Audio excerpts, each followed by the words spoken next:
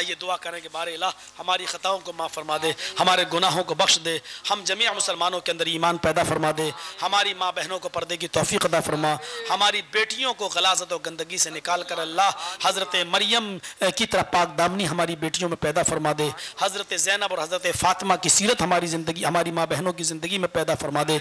इलाहुल आलमीन, हम तुझसे दुआ करते हैं कि जिन लोगों ने इस इजलास में बढ़ चढ़ कर हिस्सा लिया, अल्लाह तो उनके कारोबार में दिन दूनी रात चौगनी तरक्की अता फरमा।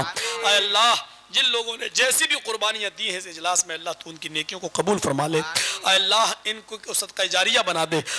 अल्लाह हम तुझसे दुआ करते हैं कि जो बीमार हैं उनको शिफाए कामला और आजिला अता फरमा, जो हॉस्पिटल्स में एडमिट हैं उनकी दवाओं में सेहत व तंदुरुस्ती कूट कूट के भर दे। इलाहुल आलमीन, हम तुझसे दुआ करते हैं इस वक्त हमारे मुल्क के जो हालात हैं, अल्लाह तू हमारे मुल्क में अमन व अमान पैदा फरमा दे, अल्लाह हमें सब्र की तौफीक अता फरमा। अल्लाह हमारे साथ बहुत अन्याय और बहुत जुल्म हो रहे हैं, हम तेरे नबी के फार्मूले पर चलते हुए सब्र का मुजाहिरा कर रहे हैं। अल्लाह बड़ी दास्तान, जाटों ने आंदोलन किया, ट्रेनें जलाई, पटरियाँ तोड़ी, बसों में आग लगाई, तो उनसे कोई चीज़ नहीं मांगी गई। लेकिन हमारे यूपी में अगर कुछ नौजवान भड़क गए और सरकारी संपत्ति को अगर थोड़ा नुकसान पहुंचाया, तो आज योगी सरकार कहती है कि कुर्की कर लो, इनके घरों को जब्त कर लो। ये हमारे साथ अन्याय हो रहे हैं। ऐ अल्लाह, तू ऐसी हुकूमत से हमें नजात अता फरमा और हमें ऐसी हुकूमत दे जो हिंदू और मुसलमान, सिख और ईसाई सबको साथ साथ लेके चले। ऐ अल्लाह, हमारा ये मुल्क, हिंदू और मुसलमान इस देश की दो आँखें हैं।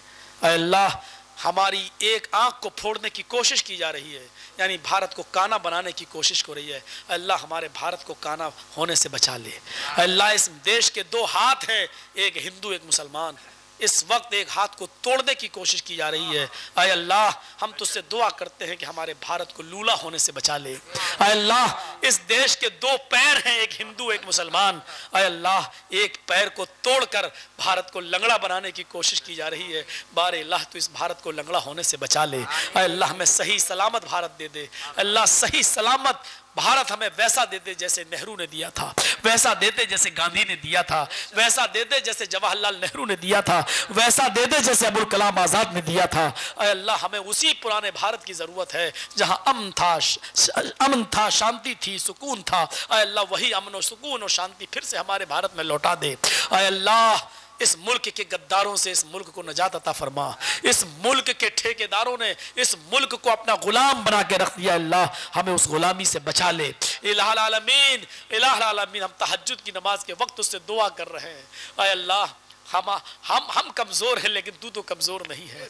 ऐ अल्लाह, हम गुनाहगार जरूर हैं लेकिन मुवहिद हैं। ऐ अल्लाह, तेरे अलावा हमारे हाथ कहीं नहीं फैलते हैं और हम जाएं तो जाएं कहाँ। ऐ अल्लाह, इस वक्त अल कुफ्र मिल्लतुन वाहिदा के तहत सब एक प्लेटफार्म पे आ चुके हैं। मेरा जो कुछ भी है तू है। ऐ अल्लाह, गैब से हमारी मदद फरमा।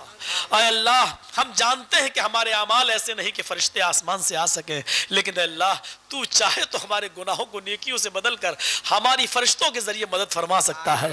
इलाहुल आलमीन, अल्लाह, तू हमें हिदायत दे दे। अल्लाह, हमको पक्का सच्चा नवाजी बना दे, मुवाहिद बना दे, मोमिन बना दे। और अल्लाह, गैब से तू हमारी मदद फरमा। और अल्लाह, जब तक तू हमें जिंदा रख, इस्लाम पे जिंदा रखना, और जब हमारा खात्मा हो तो ईमान पर हमारा खात्मा फरमाना। ला इलाहा इल्ला अंता सुब्हानका इन्नी कुन्तु मिनज़ ज़ालिमीन। रब्बना आतिना फिद दुनिया हसनतन व फिल आखिरति हसनतन व क़िना अज़ाबन नार। रब्बना ज़लमना अनफुसना व इन लम तग़फिर लना व तरहमना लनकूनन्न मिनल ख़ासिरीन। रब्बना तक़ब्बल मिन्ना इन्नका अंतस समीउल अलीम व तुब अलैना इन्नका अंतत तव्वाबुर रहीम व सल्लल्लाहु तआला अला खैर खल्क़ि मुहम्मद व अला आलिहि व सहबिहि अजमईन बिरहमतिका या अरहमर राहिमीन। अस्सलामु अलैकुम व रहमतुल्लाहि व बरकातुहू।